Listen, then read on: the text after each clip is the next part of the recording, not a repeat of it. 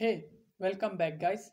Today we are talking about how to mark a lecture as complete in Udemy.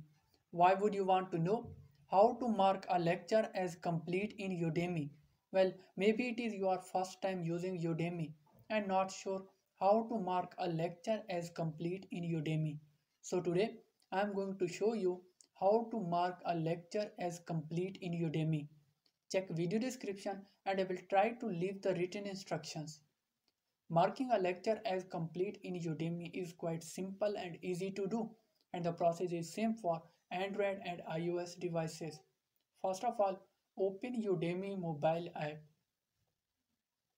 Now you are seeing different options at the bottom. Click on My Learning. Now select the course you want to watch videos of it. For example, I am willing to watch this course videos. Click on it. Now you are seeing lectures. Click on any lecture you want to watch.